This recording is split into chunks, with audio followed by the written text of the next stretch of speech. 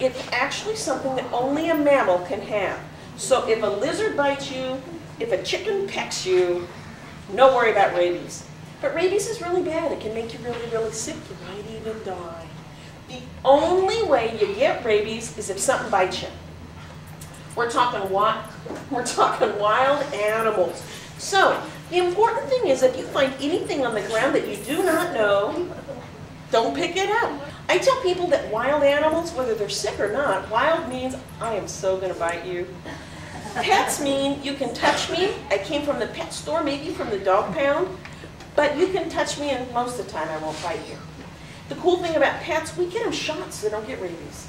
Wild animals, we don't know how to make them line up, so they don't get the rabies shots.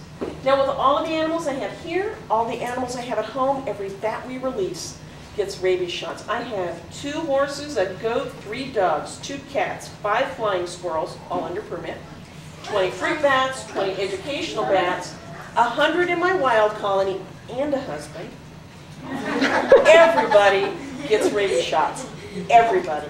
So, it's just really important if you see something on the ground, especially if it's a mammal, and these days, even if it's not, if it's a bird, just leave it alone. Tell somebody though. Tell somebody who's out of high school. I know some of you guys are big kids, but trust me. Tell somebody out of high school, an adult, they'll put a box over the top of it. Maybe even put something on that box to keep the cat or the dog. Because you don't want your little sister coming by, you don't want another animal coming by. With rabies, bats don't get it any more often than any other mammal. It is 1 in every 1,000. But on the ground, 1 in 10 end up being sick. All these bats you're going to meet today, except 1, were found on the ground. There was nothing wrong with them, but you can't tell. Sometimes I can't tell. I get shots for rabies.